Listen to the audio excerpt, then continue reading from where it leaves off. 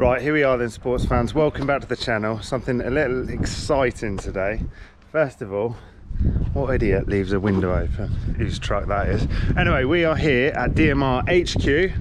I've brought the DMR, and in today's video, we're going to install the new TRP drivetrain and brakes. Now, luckily, or unluckily, I bent my mech the other day.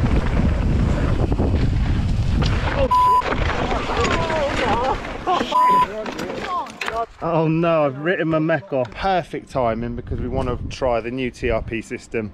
Let's go check it out. So there's the packing office, and here's the workshop, which is where we're going. So we've dropped the bike off. The next time we see this, hopefully it should have the new TRP drivetrain and some lovely DHR brakes. There's Ollie's best friend, but no Ollie. So if you can guess, we're here at the DMR headquarters. We've obviously got the original DMR trail start and loads of funky bits. So we've left our bike with the guys at DMR. They're going to give it some love with some new Evo brakes and new drivetrain. We've obviously got fresh hoodie, t-shirt. Let's go grab some lunch. We're going in the G-Wagon for a bit of lunch, aren't we? Golding Barn Estate. So we've come to Golding Barn Estate. I have no idea what's here. Why are we coming here, Rolls? Secret, mate. So yeah, the guys at DMR brought me here for some obscure reason. Let's see what it's about. Oi, oi! Give us a double there, look. Oh, you prick. Do you want a slap? Do you want a slap? So this is where DMR started. Unit 9F. What are you thinking, Matt, about this? It's kind of weird, not been here for a while. Look at that. I don't think any of that's mine. Right, Ollie, where are we now then? Hydroponics exhaust. So where are we now? Okay, so we're currently at the old headquarters for DMR from this year to this year, which you're going to enter later once you've researched it and found out. And who are those for? The legends of DMR. The legends of DMR. So we have now found ourselves back at the new upgrade site, and hopefully we're going to find my new bike, new brakes on my DMR sled. Let's check it.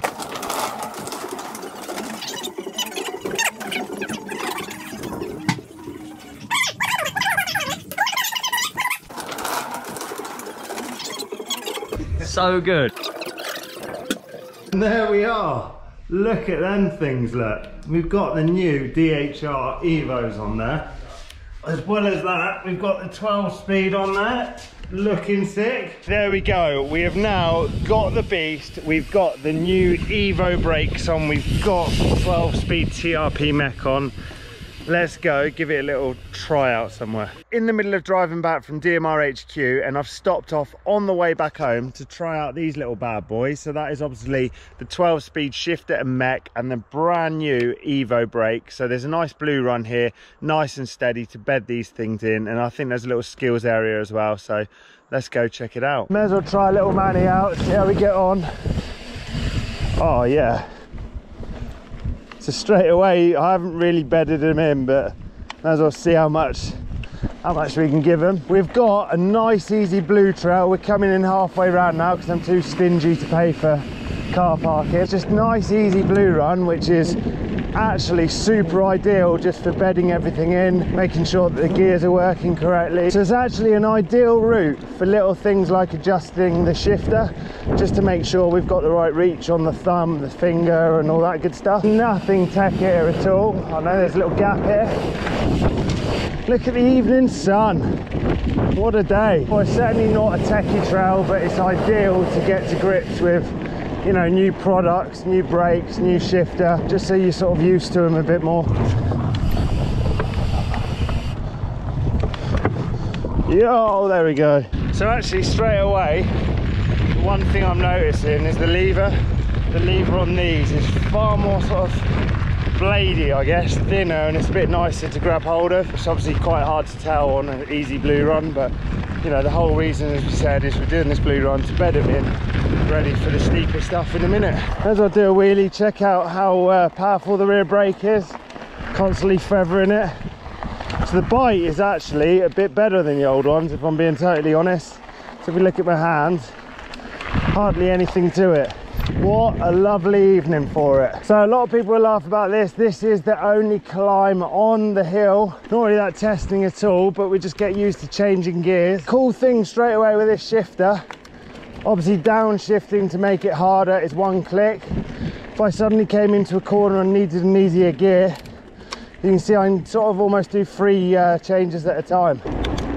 So it is a very, very flat track, I'm not going to lie. It's very good for fitness, ideal for bedding the brakes in, checking the shifters. I've actually gone up in rotor size on this bike as well. So the old ones were 180 front and rear. Now I've actually got a 203 on the front. So it's actually the same size as my downhill bike. So you can imagine the stopping power. It is a trail bike designed to get to the top of the hill and have a lot of fun on the downhills. Yes, I'm adding a bit of extra weight, but the braking difference, just so I can carry a bit more speed into stuff and know that the brakes are going to be super good because they're not overheating. See, loads of little tight turns which are ideal just to make sure these brakes work real well. Right, there we go. We've smashed the little blue run. We've had enough of that. Let's go up to the more extreme side. So we've done the blue run, as you guys saw. There's nothing testing in there. It's just a flat, easy going trail. You probably get around there with a road bike, but as we've alluded to, the whole reason we did that is just to get dust in the pads, just to make sure the brakes are biting well. All the niggly, horrible stuff that normally happens when you get brand new parts. Let's check out the more extreme side. And when I say extreme, it's not really that extreme. Okay, so we've got to the bike part side. There's a couple of little tabletops. We may as well give them a quick razz, see how they get on.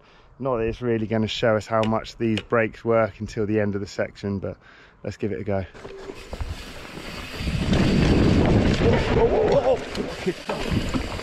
That's right.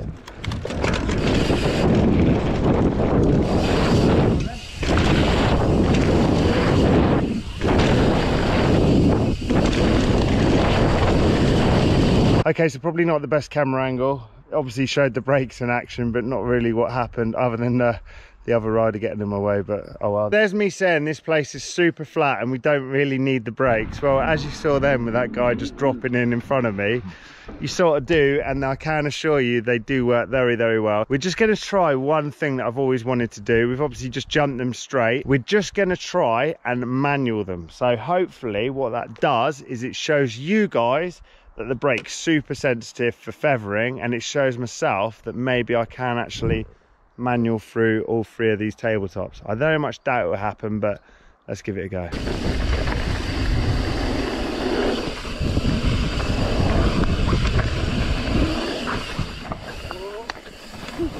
Oh! There's a little pump track now. Let's give that a little bash and then we go up to the jumps again. More shenanigans.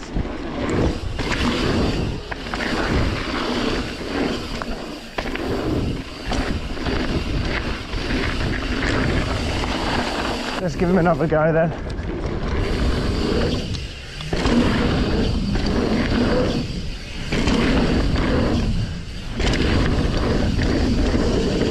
We have tested the brakes. I guess we're going to have to test the shifter a bit now. So to start things off, I won't be able to talk because we're going to be climbing up hills.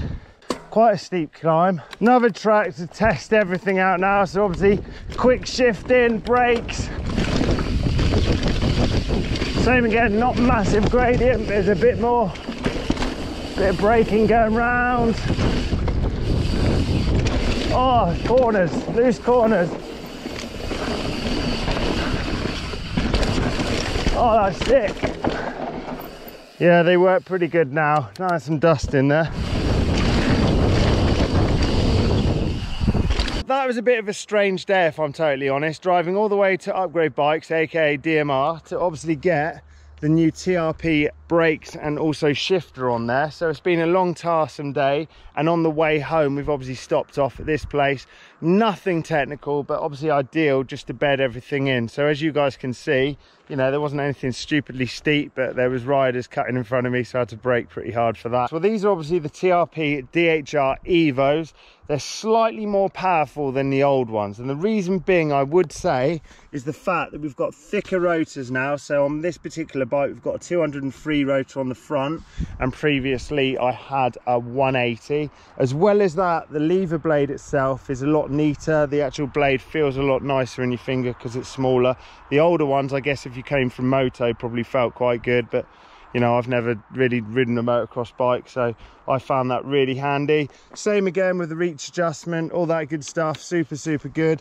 Yes, it's hard to tell on a place like today we've ridden, you know, they're ideal for bedding in, but there's nothing steep and gnarly, so we will be throwing some more stuff at them. The caliper, as you can see, it's very much the same. It's just taking a color change from my old one, so rather than black, we've got epic chrome. So the gears, this is the TRP TR12. So previously on this bike I've run Shimano. Obviously I've had TRP on my downhill bike all year, and that's been super good. Got 12 speed on the rear now, and you know, from the small test that I've done now, really sick. Obviously the TR12 shifter. One thing I have actually changed is the positioning on this lever here. So basically means that you can adjust the thumb position, and obviously like any normal lever you can adjust where it sits. One other thing that I noticed with this shifter is the fact when you're going down, super nice simple click, but likewise when you want to come up the gear, so aka an easier gear, you can also do 2 or 3 shifts at a time. So that's super handy to know when you come out of a turn, you've got like a little uphill or whatever, so that's super sick. A very different day today where we've gone to DMR to obviously fit these brakes, fit the shifter, and have a little insight into DMR itself. A little surprise for you guys as well as me. Not really much else to say. Hopefully you've enjoyed this video. If you have, slightly different to normal, be great if you give it a thumbs up, be sick if you subscribe, and until the next one, I shall see you guys in a bit. Oi, oi.